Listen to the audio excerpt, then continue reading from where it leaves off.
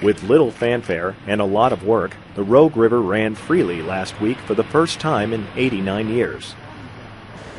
And then after that, it was just simply to excavate out the rest of the pilot channel and the plugs at the top end and let the river go. While they were doing this simultaneously, they were closing the radial gates. So currently, we should have all the flow of the Rogue River coming right behind me now. By noon, the river began to take shape, allowing river runners a chance to test the waters. The privately owned Savage Rapids Dam has always been controversial. It was labeled a fish killer by many because it blocks salmon and steelhead migration. Reclamation has studied fish passage at the dam since the 1970s. A 1995 report cited dam removal and adding a pumping plant as a viable option.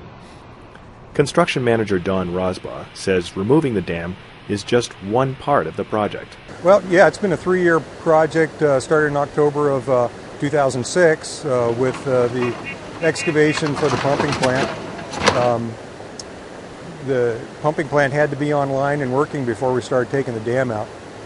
So it was ready for this last irrigation season, and we hit the in-water work period in the middle of June. We began taking out the first 6 bays on the north side of the river of the dam. Sladen construction completed that before the end of June, and we've waited during the irrigation season to finish up and open up the right side of the channel. Had to do that because we didn't want to put any more of this silt down the river in front of the intakes for the pumping plant, and also Chinook salmon was migrating during that time too.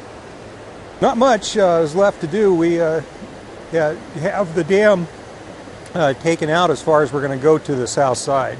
Remaining is to plug the radial gate channels. They get plugged with concrete and riprap, and going to knock down the remaining piers on the south side of the dam.